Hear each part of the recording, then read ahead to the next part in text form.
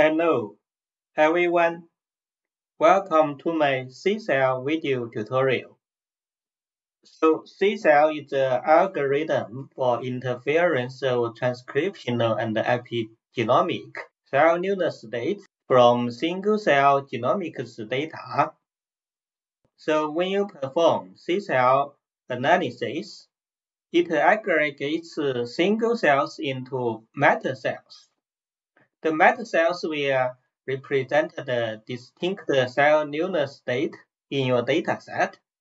So this video tutorial was converted from the SEACell online tutorials to show you how we run SEACell analysis in real time. If you use the SEACell package, please acknowledge the authors who created the SEACell package and cite their original publication. So first we can import the packages for SEACell analysis. We need the NumPy, Pandas, scRNA-seq, and SEACell. And also we use Matplotlib and Seaborn to plot images. So let's import the packages. Then we can stop the warnings during our analysis. And we set some parameters for plotting. So now we can load the data. I'm going to use the same dataset that the online tutorial used for SEACell demonstration.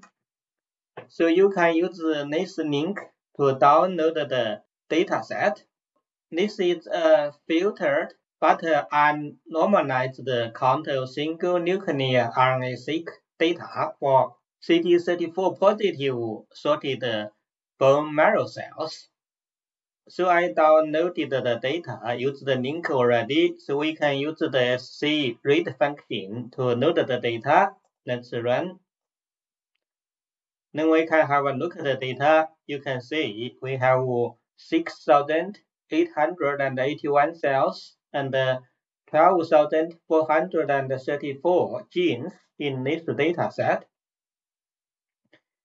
We have the observations for the latent cell clusters and also the cell type. And also we have the UMAP information in this dataset. So we can use the scat plot to look at the cell clusters and the cell types. Let's run the plot. You can see we generated the plot. On the left-hand side, we have the latent clusters, 14 cell clusters in this dataset. And on the right-hand side, we have 9 cell types in this dataset. So we loaded the dataset. Now we can pre-process the sequencing data. This step is required for SEACell analysis. So before we pre-process the data, we want to save the raw count data because later we need to use the raw data to summarize the SEACell data. So you need to perform this step after the data filterization before you normalize the data. Because this data was filtered already, we can just get the raw count and save it as A data raw. So now we can copy the raw data. So next we can perform the pre-processing. Because this dataset was filtered already, we can just normalize the data, perform the logarithmize, then find the highly variable genes. We can run those steps. So next we can run PCA. Then we can have a look at the A data again. You can see now we add the log1P data, highly variable genes, and the PCA. We also have the xPCA information in the data. So we perform the pre-processing analysis. Now we can start to run the SEACell analysis. So the first step for SEACell analysis is to construct the color matrix. Before we do that, we need to set some parameters. For the model analysis, so according to the online tutorial, there are core parameters and additional parameters for the module. As a general rule, SEACell package recommend you use one Metacell for every 75 single cells. Because this data set has nearly 7,000 single cells, if we divide it by 75, we will get nearly 90 metacells. So we can set the n metacells as 90, then we will build the kernels on the xPCA data. We got the xPCA data when we pre-process the data. There are additional parameters, for example, the n waypoint genes.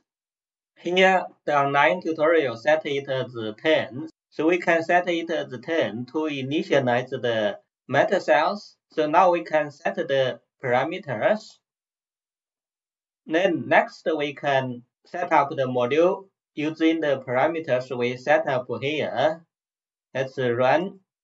You can see you got a friendly welcome message to SEACell. So we set up the module. Now we can construct the kernel matrix. If we run the construct the kernel matrix function, first we will construct a k-nearest neighborhood graph for each single cells. After that, we will use the data from the k-nearest neighbor graph to construct a cell-cell similarity matrix. Let's run the construct kernel matrix function.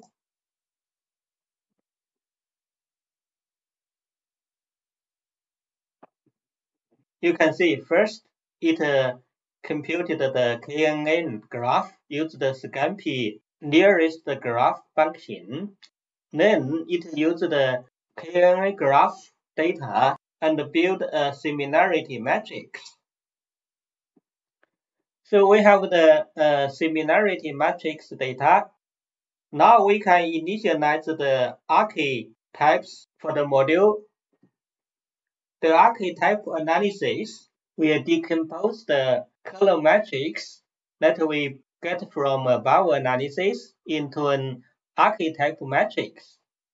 The analysis also linear combinations of cells that are representative for the cell state. So we can initialize the archetype function to perform the analysis. After the analysis, we should have the metacells. So we can plot the metacells to make sure they are spread across the phenotypic space. Let's make the plot. You can see the blue dot represented each metacells and they are spread in the whole data set. So now we can fit the model. Here we set the minimum iteration as 10 and the maximum iteration as 50. After we fit the model, we can print the number of iterations. Let's fit the model first. You can see the function initialize the matrix, then start the iteration for the first one. It will take some time to finish this step of analysis. Okay, you can see now it finished the iteration number 10. Now we completed the iteration for number 20. And it goes to number 30 now. Okay, you can see we finished the analysis for fitting the module. So in total, you can see because we printed the total iterations, we have 38 iterations for the module. We can check for the module convergence, use the plot convergence function. Let's run. You can see we generated the plot. The x-axis are the iterations, then y-axis is the squared error. So you can see in this module, even they have different labels. The plot is very similar to the elbow plot in the Surat. So you can see it performs to 38 iterations. Because we set the maximum iterations as 50, when we fit the module, then the analysis automatically identifies the best module for your data. In this case, my analysis is 38. If you want to run more iterations, you can force the module to run additional iterations. We can set the additional range as 10 and run it again. After that, we can print the iterations. Let's run it again.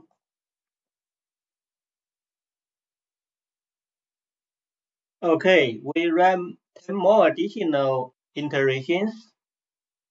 Now you can see the total iterations is 48. We can make the plot again to check the total iterations. Let's run the plot convergence function again. You can see we generated the plot. Now the total iterations is 48. So you don't have to run this step because the package will automatically to identify the best iteration for your data set. Like I showed you here for this data set is 38. So basically we finished the module fitting and the SEACell construction. I'm going to stop here in today's video tutorial.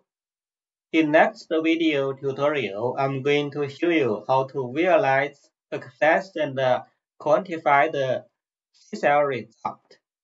So I hope to see you in my next video tutorial.